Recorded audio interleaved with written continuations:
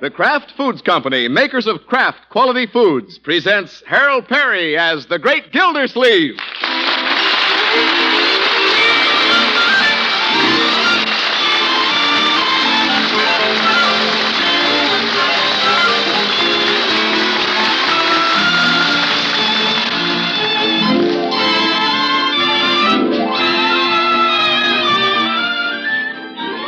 You know, there's something about Pabst-ett you can't miss.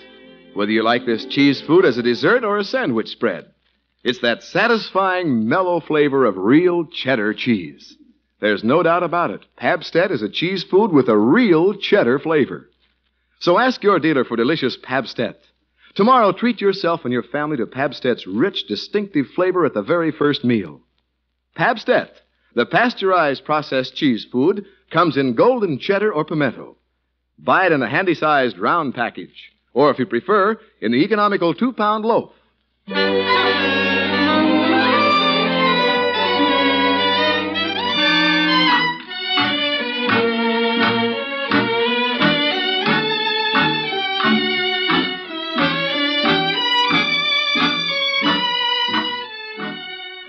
Well, let's see what's doing with the Great Gildersleeve. Every evening about this time, Summerfield's water commissioner can be seen rounding the corner and heading for home. Well, I guess Bronco's calling on Marjorie again. There's his car. What a jalopy. Hope he gets a new car before they get married. Won't be any fun tying tin cans to a tin can.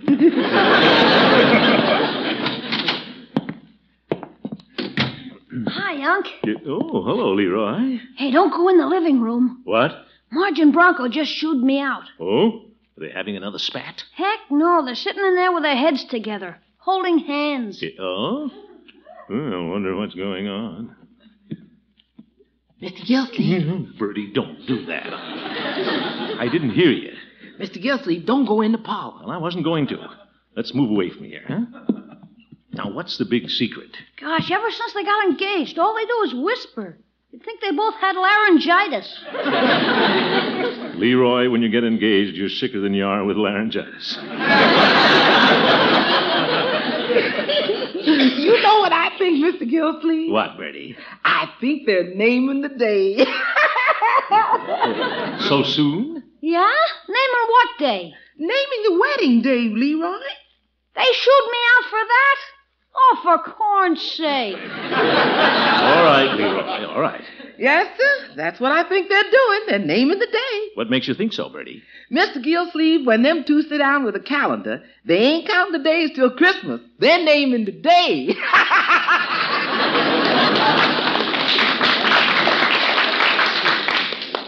Why don't you go in and find out, Unc? No, Leroy.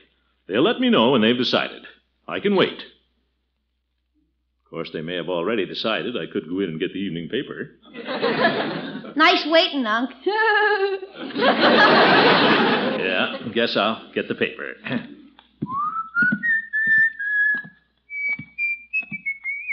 Well, hello, children. Hello, Uncle Mort.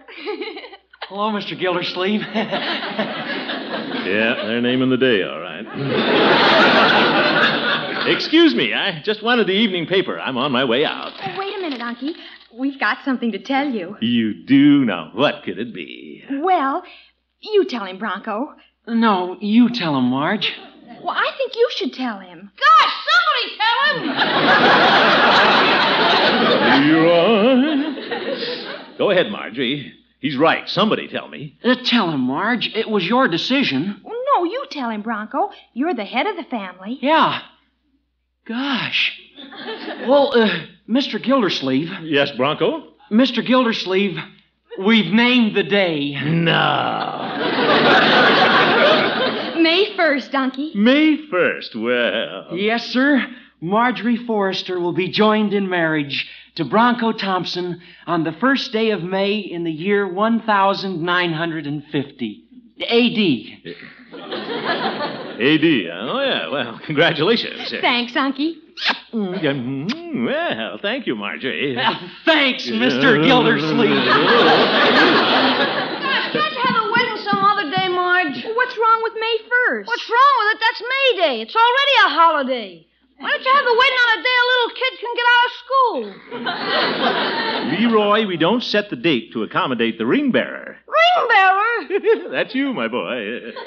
Things are going to be popping around here between now and May 1st. I'll have a lot to do. Wedding invitations, reception plans. Now, Uncle Mort, don't you take over. Oh, I wouldn't think of doing a thing like that. Oh, I'm sure you wouldn't, Mr. Gildersleeve, because the wedding plans are pretty much up to the bride. You bet it's up to Marjorie. I can see you now, my dear, coming down the stairs. Down these stairs? Well, naturally, we'll have the wedding here. You'll be dressed in a new tailored suit. Tailored suit? Green, maybe. Your old uncle will be waiting on the bottom step, ready to take you on his arm and deliver you to the blushing bridegroom. Now, just a minute, Uncle Mort. That's you, Bronco. But don't you... Here comes the bride. What a character.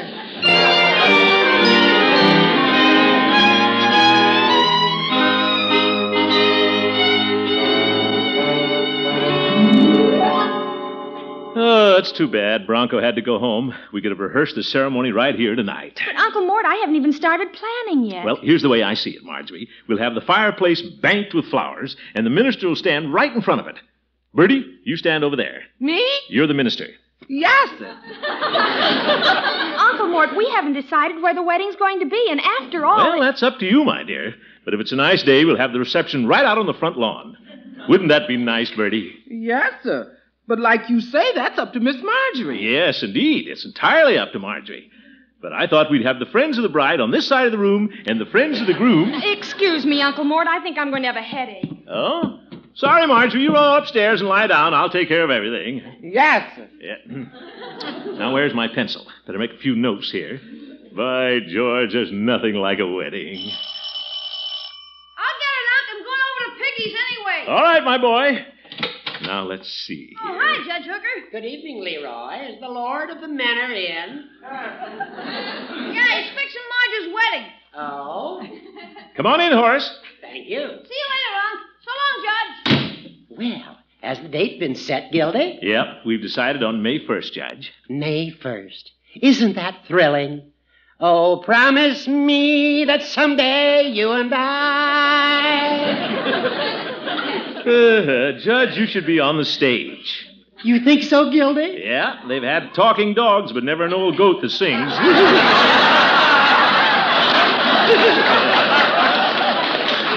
Gildy? Yeah, sit down, Horace, sit down. I'll tell you what I'm planning for Marjorie's wedding. Oh, are you making the plans? Well, it's already given Marjorie a headache, so I had to take over. Oh, I see. Now, what do you think of a string trio in the hall, Judge? I could get Irving Hotstetter and two of his hep cats. I imagine they can play wedding music. I suppose so, if the hep cats can slow down that much. I didn't know that Marjorie had decided to have a home wedding. Well, of course, it's up to her, Judge. But we could have a beautiful wedding here, right in the home she loves so well. How do Bronco's parents feel about having it here? What difference does that make? As everybody knows, this thing is entirely up to Marjorie. Does everybody know that, Gildy? If they don't, I'll tell them. Of course, Mrs. Thompson is one of those obnoxious people who'd like to take charge. Oh? Yeah, but she won't get an oar in here. And Mr. Thompson's so absent-minded, he won't know whose wedding he's attending anyway. Be that as it may, Gildy, weddings usually run more smoothly if the two families get together for a powwow. We're not Indians, Judge. There'll be no powwow. I told Bronco to tell his parents the wedding will be here. And that's the last we'll hear of that. Will you repeat that, Bronco? Well, Mother, that's what Mr. Gildersleeve said. He said Marjorie and I would be married in his parlor. Oh, he did, eh? Edward! Oh, Edward! Martha, did you hear someone calling me? I called you. Oh, it was you, Martha. Yes. Well, I just wanted to know. Edward! Come back here. You'd better come back, Father. This is important. Oh, it is? Well, Edward, it's the most ridiculous thing I've ever heard. it is? What? Mr. Gildersleeve wants the marriage to be held in his parlor. Well, I don't see anything wrong with that. You don't? Well, if Gildersleeve wants to get married, why shouldn't he get married in his own parlor? Edward, I'm talking about Bronco's wedding. Oh, is Bronco getting married? Oh, yes, of course. Gildersleeve's niece, Marjorie. Yeah, that's right, Father. Yes, a lovely girl, Marjorie. Edward, we're driving over to Summerfield tomorrow. Oh, yes, we must attend the wedding. Oh, Father, the wedding is May 1st. May 1st. Well, no use going tomorrow. Oh, good heavens. There's every reason for going tomorrow. I have some ideas about the wedding plans myself. But, Mother, isn't it up to the bride? Yes, Martha, isn't it up to Marjorie and her, what does she call him, Uncle Snort? No. Uncle Mort, Father. Oh, yes. Well, that's who it's up to, isn't it, Martha? Leaving things up to Mr. Gildersleeve is like, well, just leaving them. We're motoring to Summerfield tomorrow.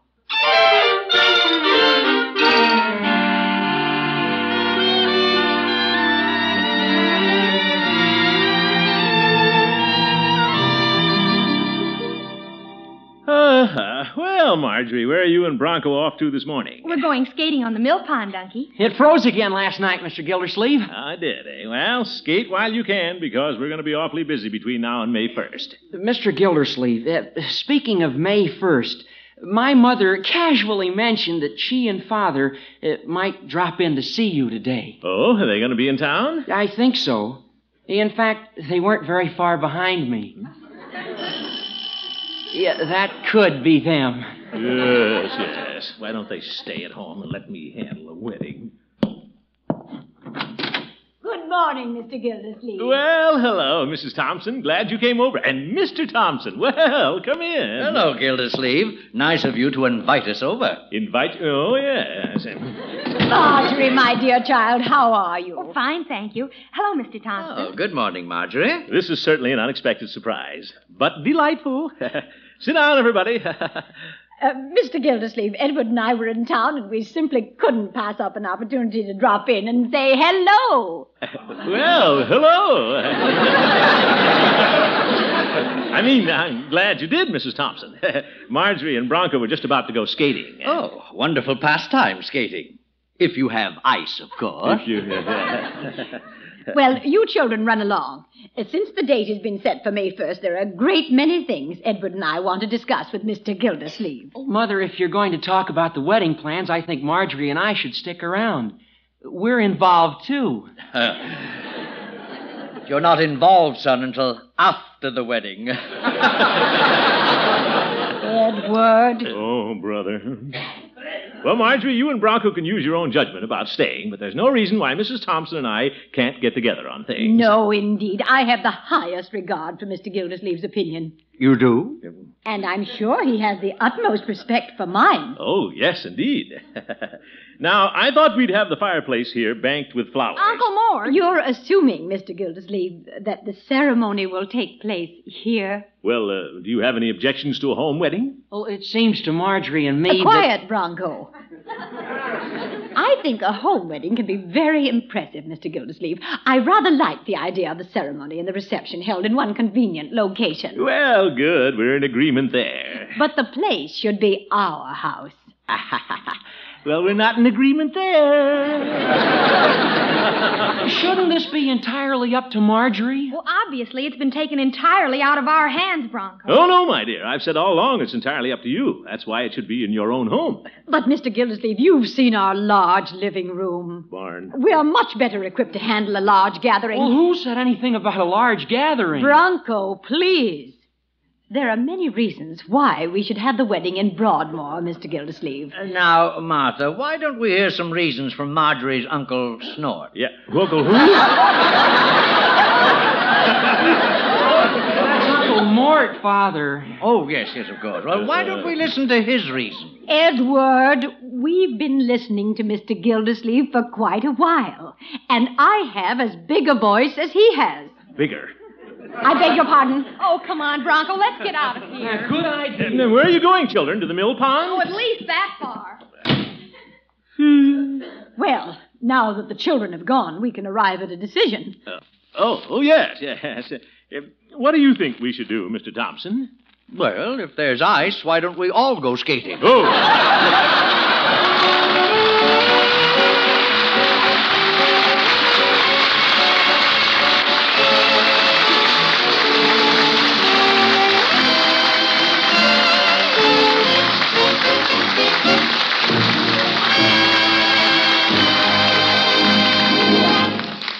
The great Gildersleeve will return in just a minute.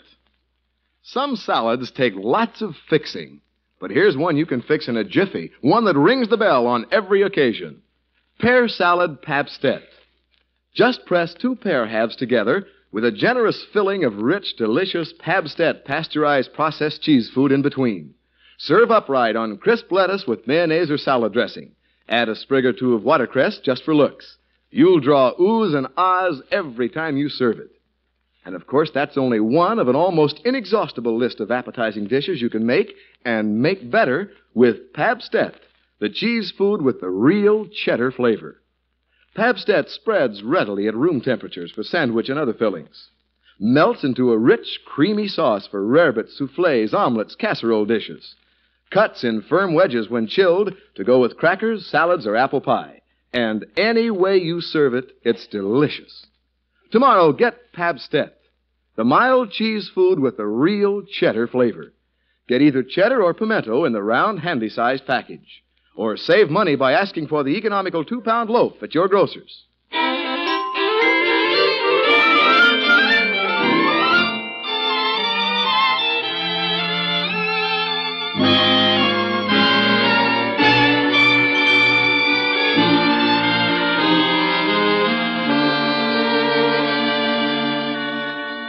Well, Marjorie and Bronco have decided to be married May 1st. But there's been quite a to-do about where the wedding will be. The great Gildersleeve wants it at his house. Bronco's parents want it at their house. So far, Marjorie hasn't had a chance to say where she wants it. In fact, she and Bronco left the conference in a huff. Well, Bronco's parents aren't going to tell me how to run this wedding, Bertie. No, sir. Poor Miss Marjorie. What's this, Bertie? Driven out of her own house. Now, Bertie, we were just trying to help. Yes, sir. Poor Miss Marjorie. Driven out of her own house by people trying to help. All right, Bertie. She wasn't driven out. She just went skating. Yes, sir. I hope that's where she went. What? If they're going to get all that help between now and May 1st, it wouldn't surprise me if they eloped. Eloped? Bertie, that's ridiculous. Say, it's almost dark. Wonder why they aren't home yet. Yes, I imagine you do. But that's Marjorie now. Nope, that has to be Leroy's feet. Hi, Unc. Leroy, have you seen anything of Bronco and Marjorie? No, haven't seen him since Marge sneaked back and got her suitcase. Suitcase? Zeke. Poor Miss Marjorie. Now, Bertie. Leroy, when did Marjorie come back to the house? Why, you and Mrs. Thompson were battling. We weren't battling, my boy. Are you kidding? You think you and Mrs. Thompson were getting married? What a horrible idea. Oh, Miss Marjorie. All right, Bertie. I wonder why Marjorie would take a suitcase skating. She always does. She does? Sure, for her skates and stuff. Oh, of course. You see, Bertie, she just took her skates and warm clothes for after skating. That's all that's in the bag. I sure hope that's all that's in the bag. Why, certainly. She'll be back in time for dinner. Don't you think so, Bertie? Well, don't you, Bertie? Bertie, say something. Oh, Miss Marjorie.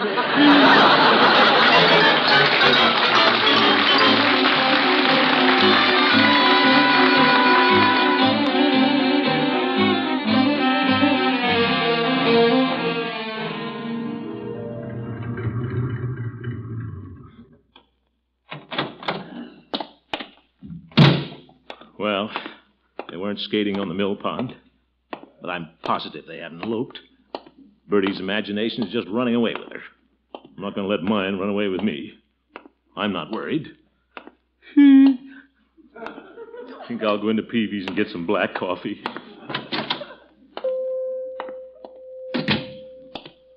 Hello, Peavy. Hello, Mr. Gildersleeve. What can your friendly neighborhood druggist do for you? Well, you might give me a cup of black coffee. Very well. Cream? I said black, Peavy. Very well.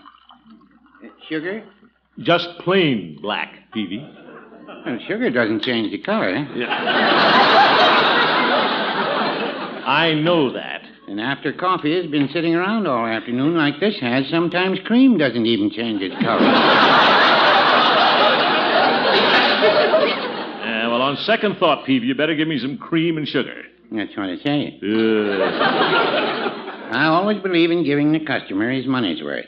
That'll be 5 cents. Oh, here, friendly neighborhood druggist. Thank you, Mr. Gildersleeve. Well, I guess everybody's pretty happy at your house. Why, Peavy? Well, Judge Hooker tells me that Marjorie's being married on May 1st. Well, I hope she waits that long. How's that? You know how impetuous young people can be. Well, I know how impetuous I was. I married Mrs. Peavy. You didn't elope, did you, Peavy? Well, I don't mind saying we entertained the idea. But Mrs. Peavy was a little heavy to carry down a ladder. I wonder if Marjorie is thinking about eloping. Well, she didn't mention it when she stopped in here with Bronco, a suitcase, and another young couple. Peavy, why didn't you tell me Marjorie was in here? You didn't ask me. What? Talk up, man. Who was with her? Well, like I say, there was Bronco and another couple. Who was the other couple? Well, I didn't know the young man, but the girl was Francie Tyler. Oh, Francie Tyler, Marjorie's best friend. She was going to be the maid of honor. By now, she's probably a witness. My. Congratulations, Mr. Gildersleeve. Don't congratulate me, Peavy. I don't believe it. Yeah, that's what the fellow said when he saw his first elephant. Tail on both ends. Yeah. Peavy, little Marjorie wouldn't do this to me. She's a sensible girl. Well, yes, she is. And I've been a good uncle to her. Yes. They wouldn't run away and get married just because Mrs. Thompson and I had a little trouble getting together on their wedding plans. Well, no, I wouldn't say that. Neither would I.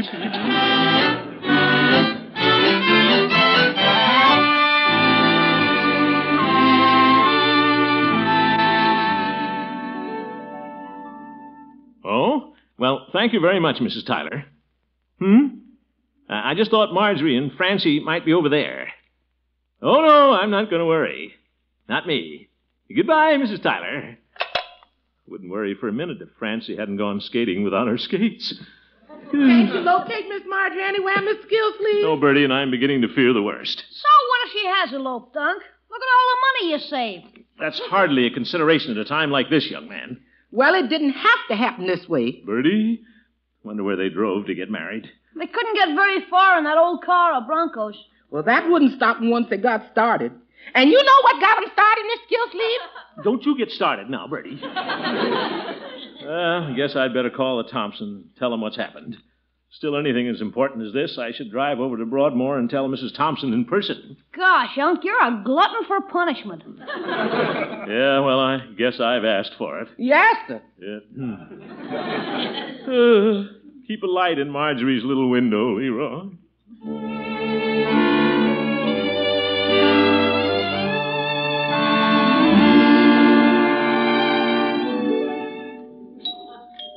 It's going to be hard to break this to the Thompsons. Say, I wonder if Marjorie and Bronco have been here all the time, playing billiards or something. They've got a billiard table. Yes? Oh, hello, Mrs. Billiard. Oh. It's you, Mr. Gildersleeve. Yes, I wondered if Bronco and Marjorie... Somebody at the door, Martha? No, just Mr. Gildersleeve. Gildersleeve? Yes, hello, Mr. Thompson. Oh, Marjorie's uncle, Mort. Yes. Come in. Yes, do. Oh, thank you. What a family. For 2 cents, I'd have the marriage annulled. What brings you to Broadmoor, Mr. Gildersleeve? Well, Mrs. Thompson, I was wondering, are Bronco and Marjorie here? No. I thought they went skating. After you so stubbornly objected to having the wedding at Broadmoor. No, Mrs. Thompson. Of course they went skating. Bronco told me they'd been skating when I saw him this afternoon. You saw Bronco this afternoon? Well, I guess there's nothing to worry about then. I saw Bronco in the bank. He was drawing out his savings. His savings? Yes, $200. $200? Thrifty boy. Yep. Did he say what it was for? No, that puzzles me. He said he was going to surprise us. Oh, that does it. Mrs. Thompson, I have a painful announcement to make. Oh? I have every reason to believe that Marjorie and Bronco are married. What? Oh, nonsense. It can't be May 1st already. No, Mr. Thompson. They've eloped. Eloped? Yes. I'm afraid they wanted to plan their wedding themselves. Oh, Mr. Gildersleeve. We should never have interfered. Oh, Mother Thompson, it's all my fault. No. I should never have insisted they be married in Summerfield. The wedding should have been held right here. Oh, no, Mr. Gildersleeve, it's my fault. Oh. I should have left it up to you and Marjorie. Here, Martha. My handkerchief. No, Edward. Gildersleeve. Thank you, I have one. This is a lesson to me. I'll never interfere with the children's plans again. Neither will I. Oh, my goodness. Mother? Oh, Bronco. Huh? Bronco, you're home. Well, sure. Oh, Mr. Gildersleeve. Come on outside, everybody. I want you to see my surprise. Yes, no surprise to us. Boy, is she a beauty. Yeah. You should see the red paint job. Red paint job, Marjorie? Oh, good heavens. No, my new car. New car? Look, Auntie, isn't it beautiful? Well. This is for our honeymoon, May 1st. May 1st. Did you hear that, Mrs. Thompson? Yes, and what a relief. Now we can go ahead with plans for the wedding here at Broadmoor. Yeah. At Broadmoor? Now, just a minute. Now, Mr. Gildersleeve, a moment ago you insisted this was where they should be married. What a sneaky way to get the wedding out of my power.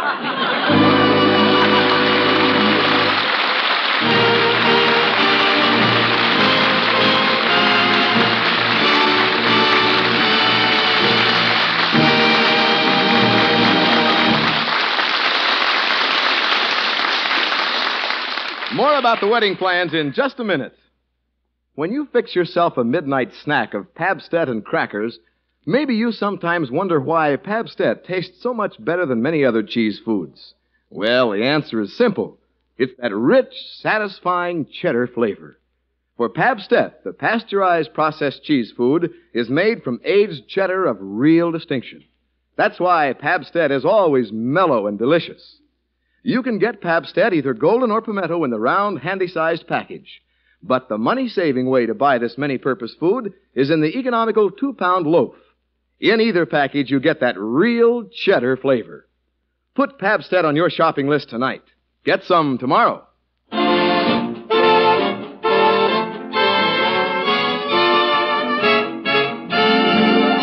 But, Mrs. Thompson... Now, Mr. Gildersleeve. Now, wait a minute, everybody. Marge and I have decided we're not having the wedding at Mr. Gildersleeve's house. There, you see? What? And we're not having it at our house either. What? Bronco and I have decided we're going to have a church wedding. Church wedding? Well, good. Well, a church wedding solves the problem perfectly. Don't you think, Edward? What problem? oh, yes, of course, indeed. Well, thank goodness it's settled. Sure. We can have the wedding at the church here in Broadmoor. Broadmoor? This woman never gives up.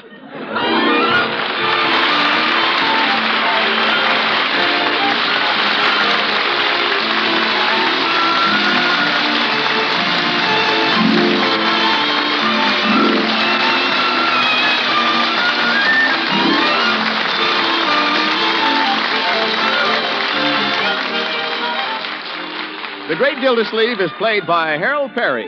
The show was written by Paul West, John Elliott, and Andy White, with music by Jack Meakin. Included in the cast are Walter Tetley, Mary Lee Robb, Lillian Randolph, Earl Ross, and Dick LeGrand. This is Jay Stewart saying goodnight for the Kraft Foods Company, makers of the famous line of Kraft quality food products. Yeah, good night, Jay. Good night, Hal. Be sure to listen in next Wednesday and every Wednesday for the further adventures of the Great Gildersleeve. You bet.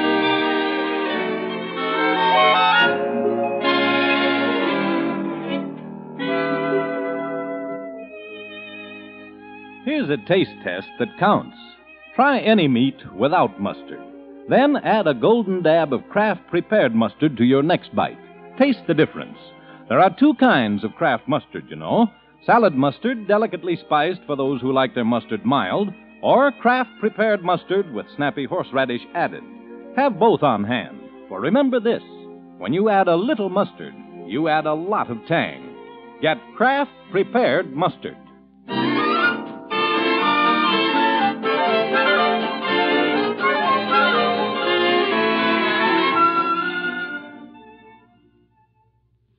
Break the Bank, radio's biggest money-paying show, is next on NBC.